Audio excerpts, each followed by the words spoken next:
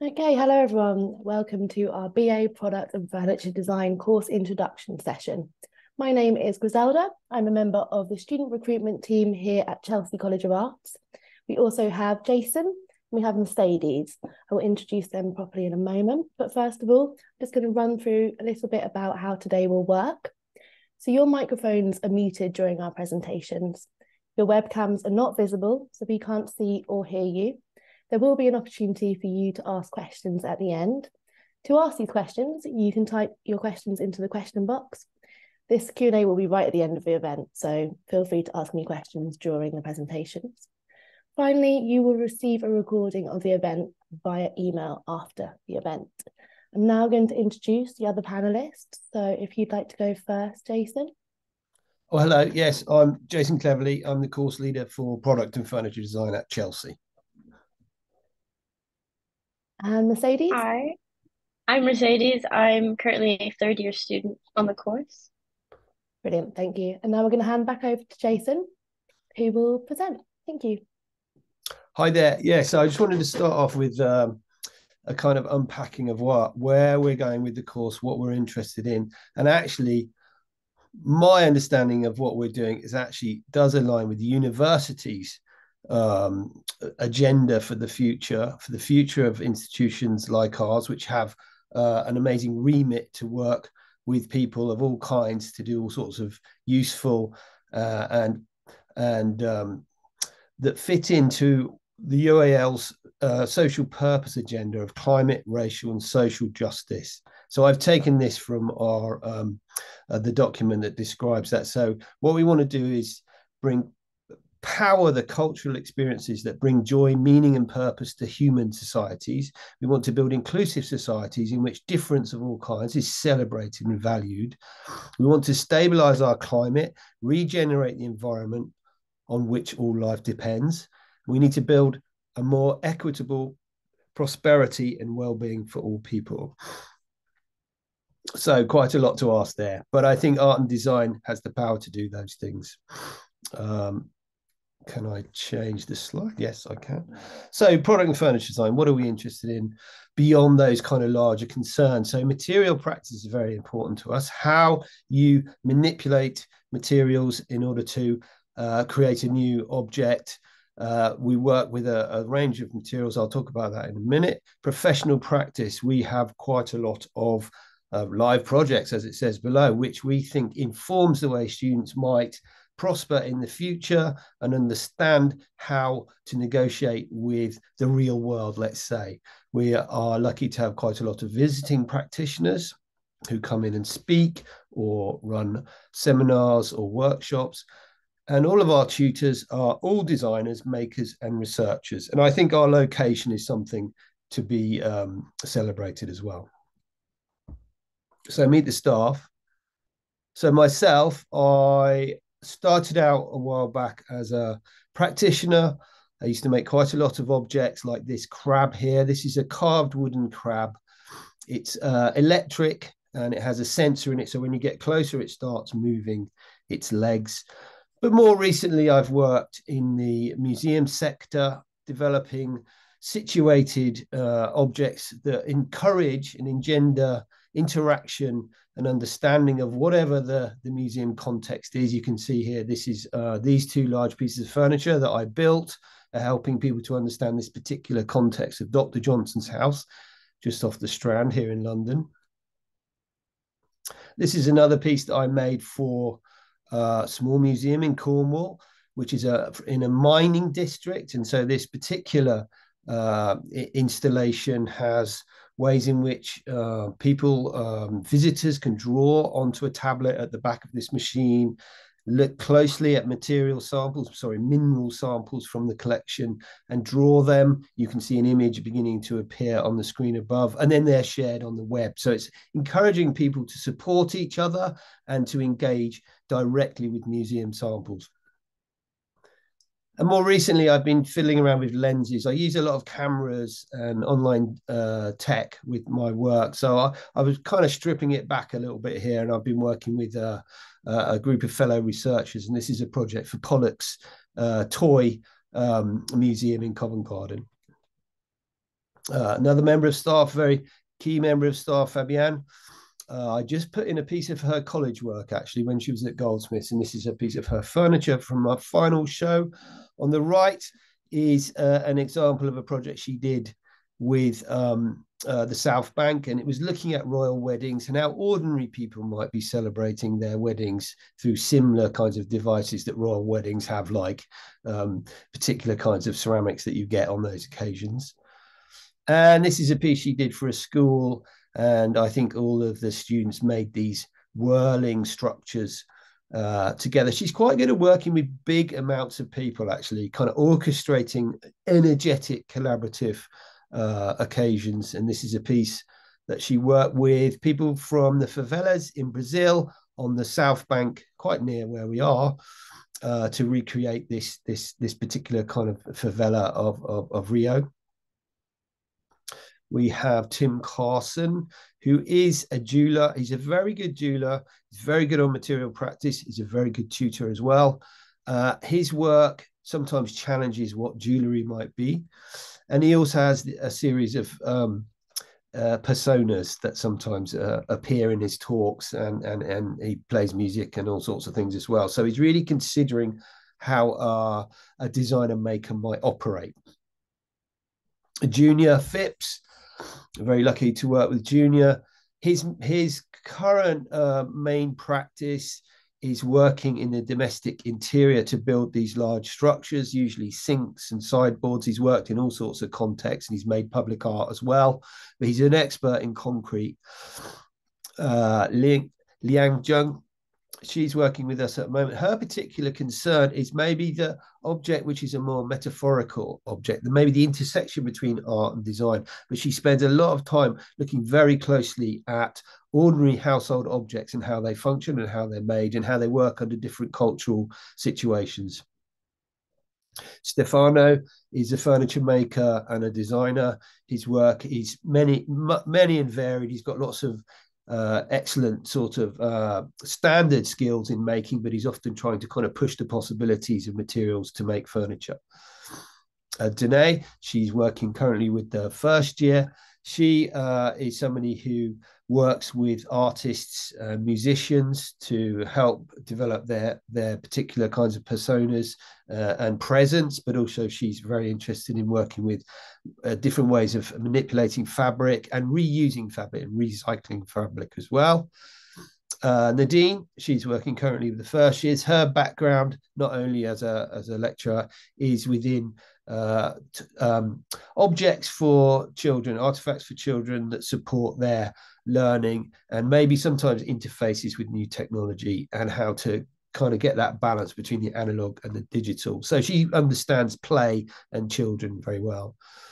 This is Adrienne. Adrienne Benny is our critical practice lecturer. She's just submitted her PhD, actually, which is to do with hostile architecture and how sometimes buildings and structures within cities like London are constructed to stop people sleeping rough, or to stop animals, or to stop skateboarding.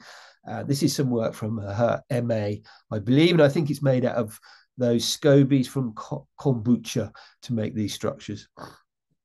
We have lots of visiting lecturers. I'm not going to go through all of these, but over the years we've had very significant artists and designers who've worked in lots of different ways.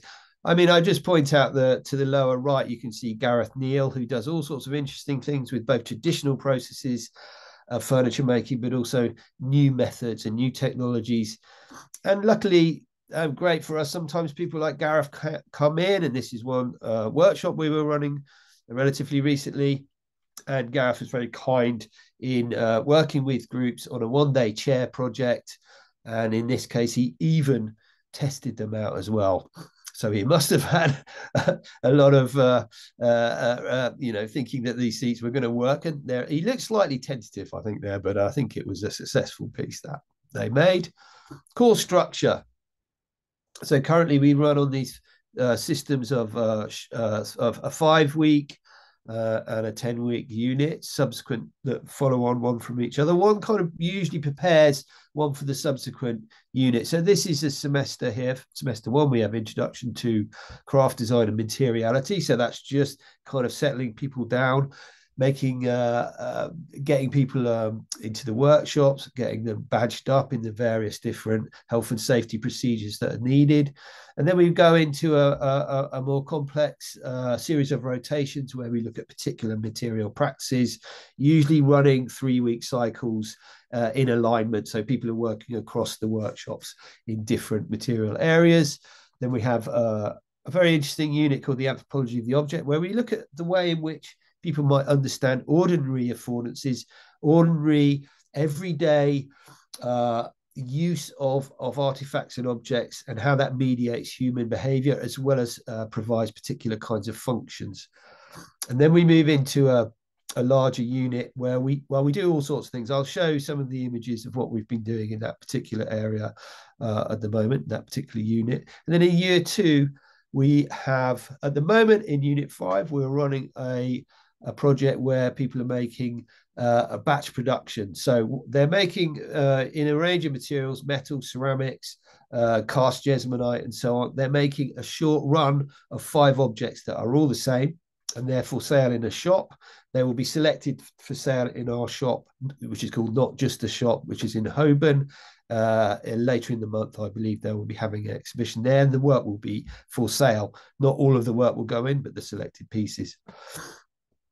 And then we have Unit 6. Now, Unit 6 is a collaborative unit. I'm working on that at the moment. We have 700 students from the design school, and we split them up. We mix them up into different groups so they can work together on a collaborative project, which actually has been quite successful, I think, in terms of making people understand that in the real world, or the world, the post-graduating world, working with others, understanding collaboration is a really important process. And then we move into design proposals 2 here, Unit 7. And we're working this year with the Worshipful Company of Fan Makers. We're working with a museum called the Charterhouse. We're working with Howarth Furniture. There's another one we're working with, Stockwell Community Park. So there are 4 projects, 4 live projects that run there. And in Unit 7, students will prepare to develop their ideas for selection through to Unit 8, where those things, those objects or those artifacts or those designs that they develop will be deployed. Now, in between year 2 and year 3, there's an opportunity to go and do diploma in professional studies, where students go out and work with internships or voluntary work or whatever it might be. We start to develop that. Well, actually, around now, people will start thinking about what they're going to be doing in that in that particular occasion. And we've got quite a few people. We've only started this relatively recently, but each year we have more and more people going out and then coming back to form a 4-year version of the course. There's also a certificate in creative computing, which is at Camberwell, which looks at app development and embedded computing and so on. And then in the year 3, we have Unit 9, which looks at how do you develop your practice? What is it you're trying to do? At the moment, perhaps Mercedes might mention this, we have 4 different tutors who work in diverse ways, some of which are more to do with industrial design, some of which are more to do with individual bespoke objects, and students are gravitating towards those kinds of ways of working and trying to understand that through what we might have called in the old days a dissertation, but today we call it the reflective practitioner. So people are writing about their making process, they're writing about the context for whatever it is that they're working in, and obviously that's a significant piece of writing that helps people understand what it is they're doing in order to move on to Unit 10, where this is basically the final major project. People are developing work for their portfolios, for possible postgraduate study, MAs and so on, or to go out into the real world. I must stop saying the real world. The university is the real world as well. So they're also developing their work for the degree show as well. Okay, so here we go. So let's imagine that the first year most people are sort of channeled through this particular time.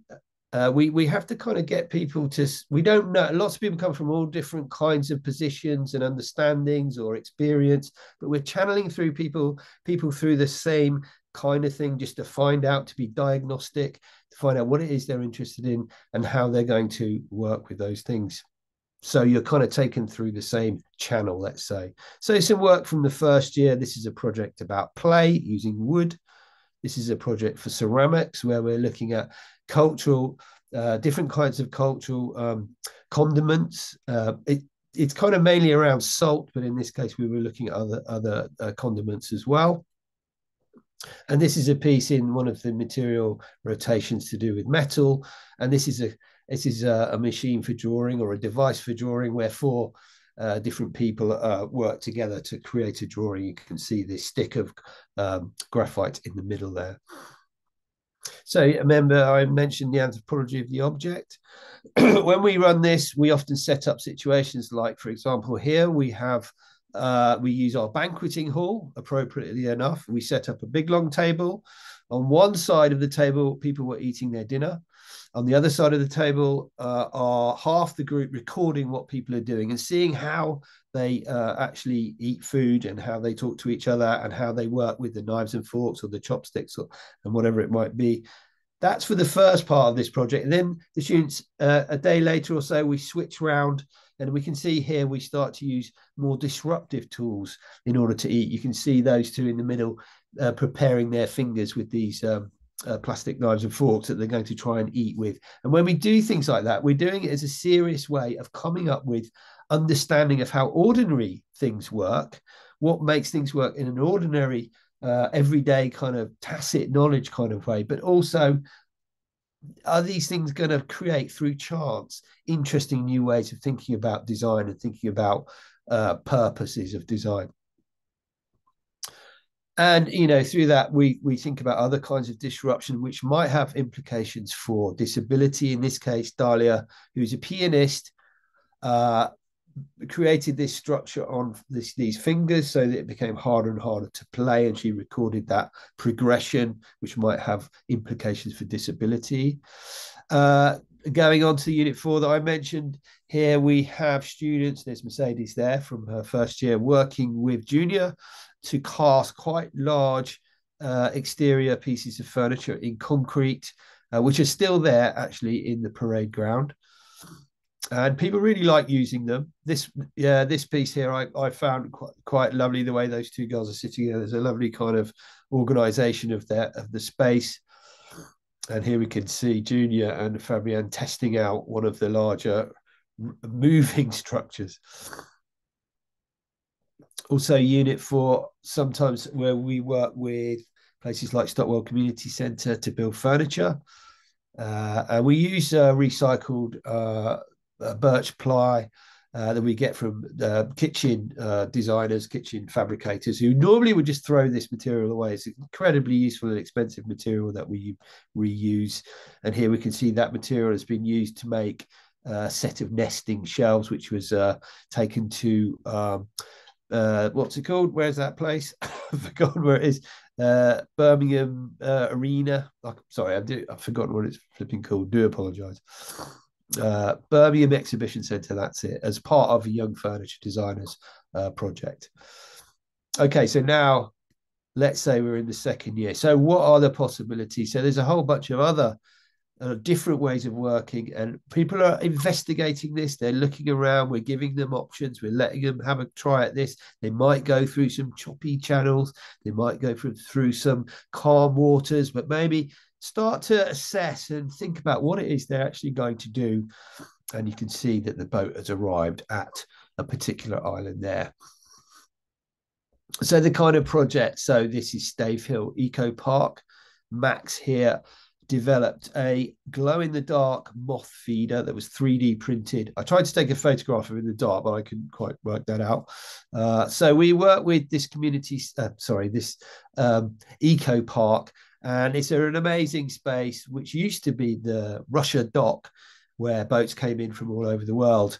to London to pick goods up and take them out, but that's all kind of filled in. You can see bits of evidence of where that history is.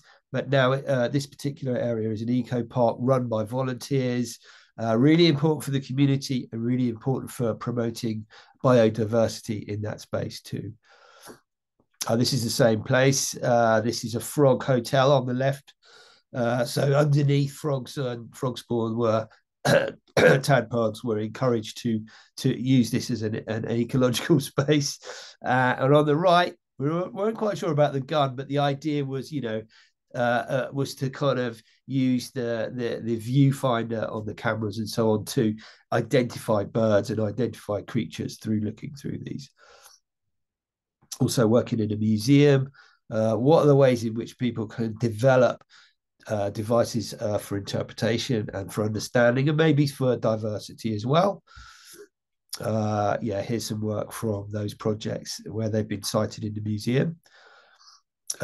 We work with the Worshipful Company of Fan Makers. This project has made some amazing objects, and these two quite exemplify, I think, particularly the one on the left, which was won but there's a prize that the Worshipful Company of Fan Makers give us. The one on the left, this is a prototype by Fabiana, and she's looking at developing lightweight fans that also have light in them.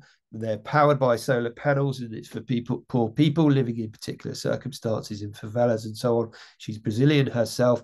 I believe she's working with the Worshipful Company to develop this and put it into production. The piece on the right by Romeo, he was using bottle tops to melt down and create these feathers, and he was looking at kind of making people understand this kind of tragedy of wildlife, particularly birds, getting plastic in their crops and so on.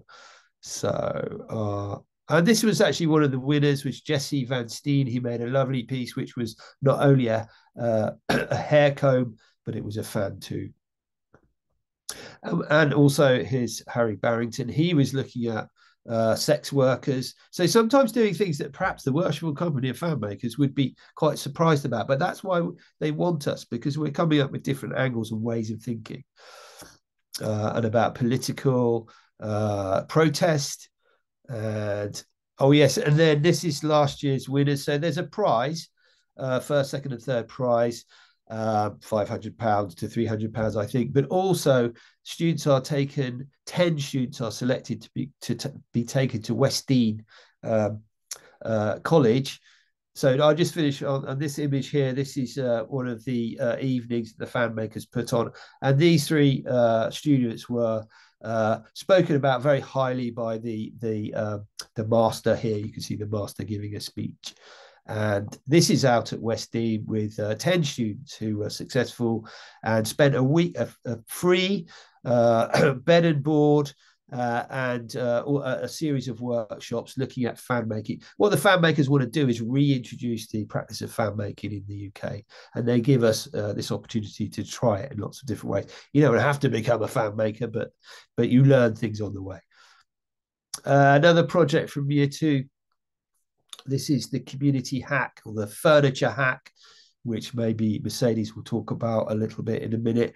But this is a really nice co-design project where the residents of a community centre in central London, south central London, are working with the residents to come up with structures that will be interactive or enhance this particular space outside the community centre. And it was a fabulous day also where we had people voting on which ones will be taken through to production. And some of these pieces are being taken through to production to be fabricated and installed permanently in this space. So real impact in the local community. And sometimes some of these objects end up in other exhibitions as well. This is a trip that some of us took to Singapore. We have a relationship with NAFA Singapore, which is an art school out there. And this, you can see on the right, some of us visiting this interesting Haupar Villa, which is, well, I won't go on about it, but two students went last year. We have 2 students going again this year, subject to their being selected to be taken out. A really interesting opportunity. This is by Maria. Maria made this piece on her DPS year out.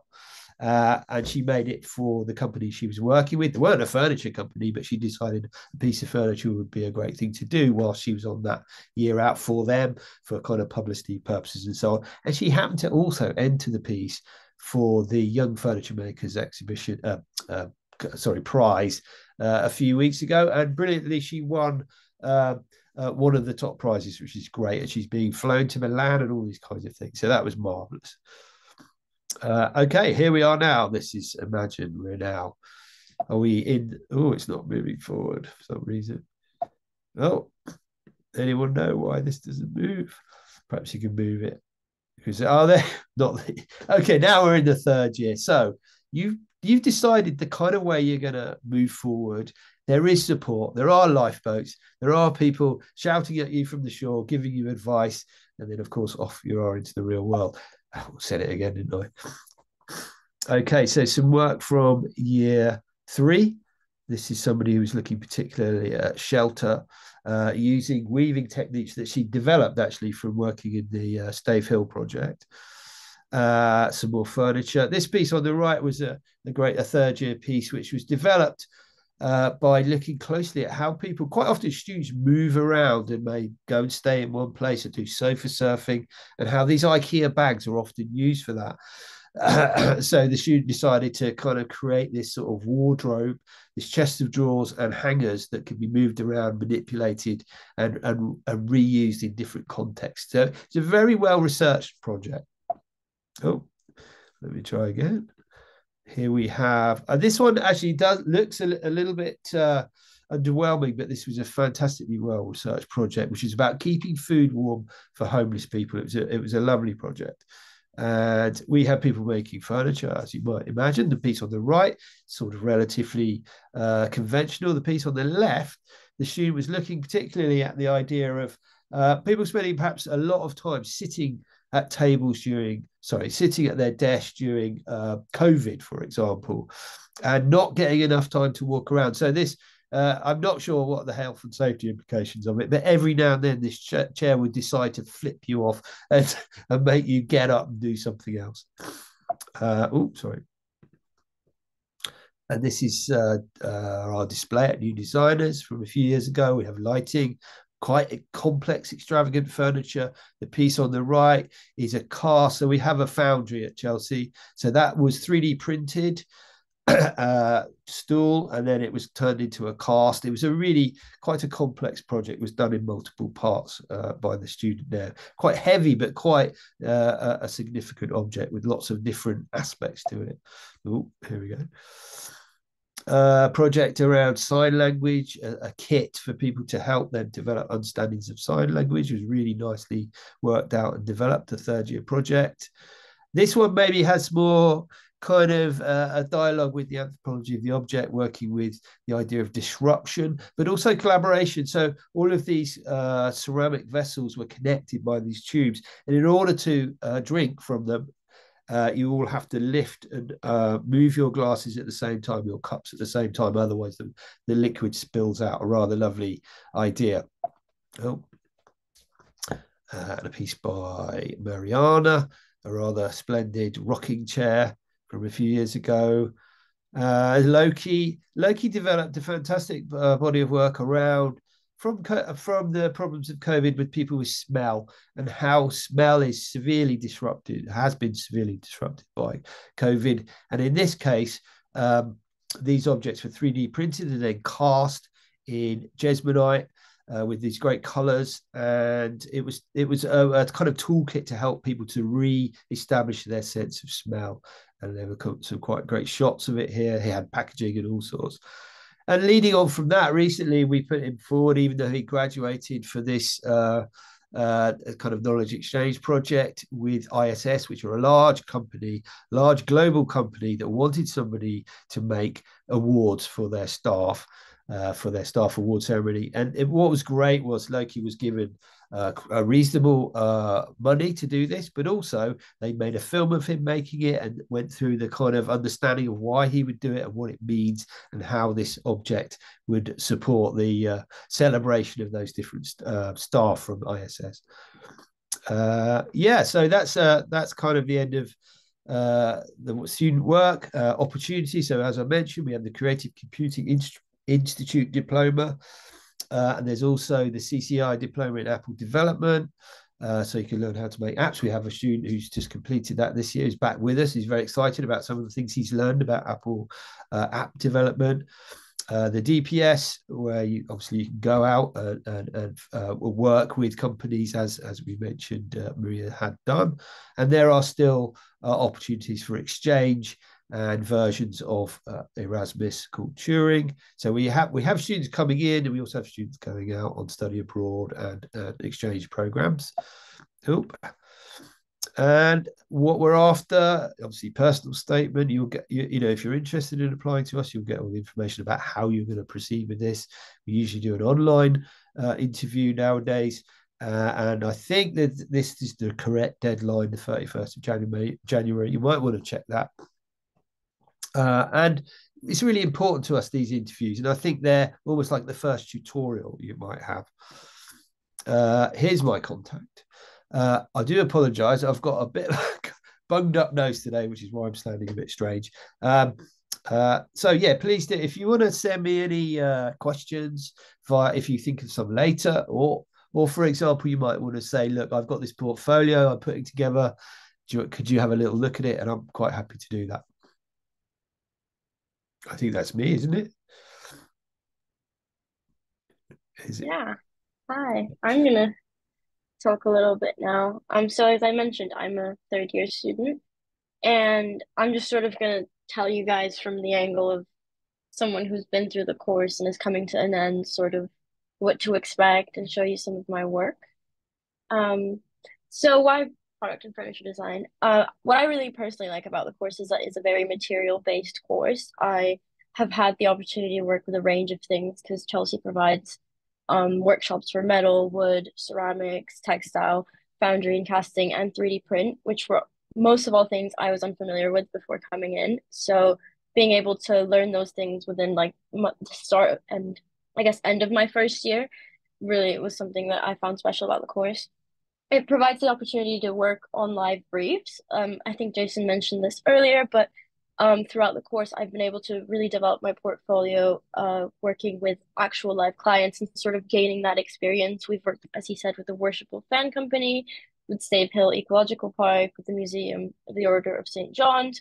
So just being able to work with these live clients has really given me the experience that I feel like I could gain through internships, but the fact that I do them alongside uni work is just really, really good, I think.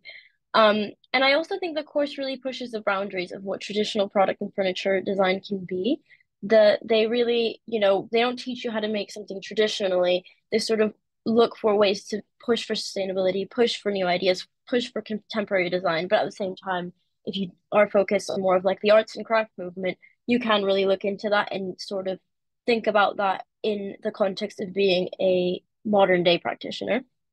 And we get guest lecturers, which I also think, as Jason mentioned, is really special. We get the opportunity and access to speak to people who are already in the industry and sort of understand what has got them there, and not only just get work presented by them, but be able to actually get into contact with them and visit their studios. And just, yeah, the uni really provides a great sort of networking system for us. So I guess a week in the course, what to expect from the perspective of a student, you have loads of one-to-one tutorials, group tutorials, which means you'll be able to not only share your work with your tutors and get feedback from them, but with your entire cohort. You get seminars and lectures about different things. We sort of have, for example, some lectures will be about material use, or I guess maybe the history of furniture design, but then some seminars will be about things like drawing and learning how to do more of like technical things. Workshops, we have, as I mentioned, a great amount of workshops here at Chelsea, and we have maker spaces on our department floor, which is great. We have access to that. And a lot of independent work and in the studio, which is really special. We all get studio spaces every single year that you're in. Some of the spaces you get your own sort of area, and some of the spaces you get to share with others, which I think is really good because you might be working independently in there, but because it's a communal studio space, you really get to develop that studio culture and be able to talk to other students about your work and see where everyone's at. And we have a beautiful library here in Chelsea, which I spend a lot of time in. So expect yourself to be in there quite a lot. And in terms of the course size, students, I think it ranges between 60 to 70 students. So I would say that it's quite an intimate course. I think I know almost every single person on my in my year, which I think is great because it makes us sort of like really have access to that one-to-one time with our tutors and have everything we need met. Okay. So I'm just going to talk a little bit about my work. So this was for Unit 4.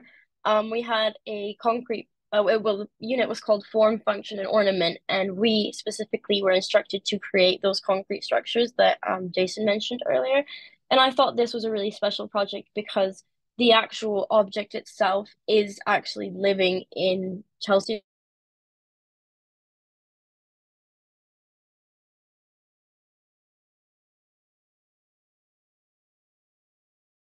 Larger scale and sort of learn to contextualize our work a little bit better in terms of like not just creating a piece of work and putting it somewhere, but sort of giving it more history and all of that kind of stuff. For my second that I'm going to show is Unit 6. This was a really special project, I think, because we got to work collaboratively with a range of other design practices. So we worked with graphic design, interior, textile, illustration, and we were sort of all like lumped together into groups and told to find ways to address the climate crisis in sort of a creative form. And I found this project really special because I was sort of able to gain a clear understanding of what it's like to work in more of like a studio situation or work for a company, let's say, where you have a range of different people who have come from different backgrounds and have different things that they're really good at and sort of put all of our good skills together to create a body of work. And we ended up creating a toy and a children's book that would teach children about recycling and the importance of it, but in a way that didn't really make it seem like the world is going to end because of the climate crisis, but more talking about like what can we do to help it. So that was a really, really special. And I learned a lot of things from working with graphic designers and interior designers, which have really helped inform my practice now. And this was, I think, one of my favorite projects, as Jason mentioned, because we were working with a live client, which was the Stockwell Community Center. And as he mentioned, we ended up creating a furniture piece called Conversation Corner, where we spoke to the residents and co-designed with them and asked them what it was that they felt the space was missing. And a lot of them said that they were missing a space to be able to sit and talk with each other and just have your lunch because it was all sort of just like a concrete courtyard.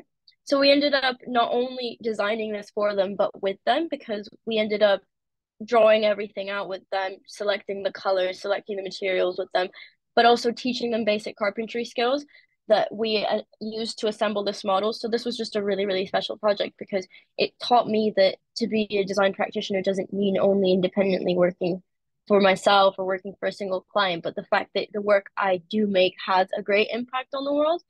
And like Jason said, this one's currently being manufactured for it to actually permanently be obviously not made of wood, be made of steel, but be placed there. So it's incredible that the course gives us the opportunity, like I said, not only to work with live clients and build our portfolio in that way, but we're able to actually make a real genuine impact in these spaces that we're working in.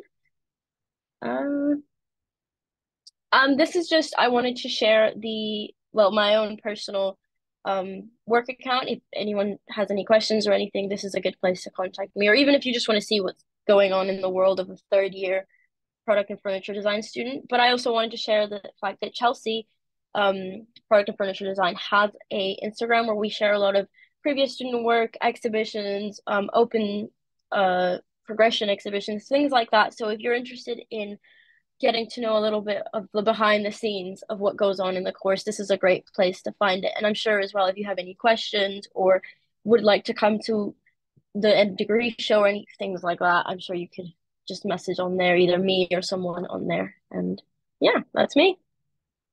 Great. Thank you so much to Jason and Mercedes there. Really great to hear from you. Thank you. I can see that a few of you have started to ask some questions, so please continue to do that by writing your questions in the question box. In a few moments, we will do the Q&A.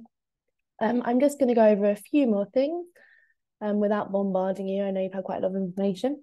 But the next steps, as Jason did mention, is applying through UCAS. He was correct with that deadline, so it is the 31st of January.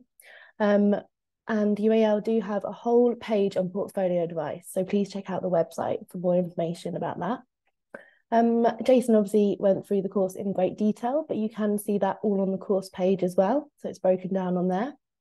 And then finally, Mercedes also mentioned about workshops and the facilities available for students at Chelsea. I would recommend, if you can, if you're in this country, to come and visit the college to get a college tour where you get to see all of the general facilities and the workshops. The next one that we have happening is on the 7th of November, and you can book onto that online. Finally, accommodation. A few of you may be interested in accommodation, or you might start to think about it right now. I would recommend attending the accommodation team's webinar. So again, that's an online event, a little like this, and that will take place on the 21st of November. Again, you can book your place on our website. The nearest calls that's closest to Chelsea is Wigram House, but UAL do have 14 halls of residence in total, so there's lots to choose from.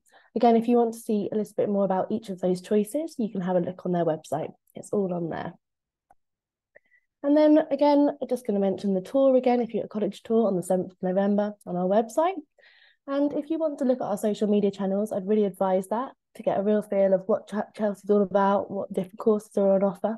Then please do follow us at Chelsea UAL on Twitter, Facebook and Instagram. Finally, if you have any questions that you might not have thought of now, but you think of in the future, please do email us at chelsea_inquiries@arts.ac.uk. Thank you so much. We're now going to move on to the Q&A.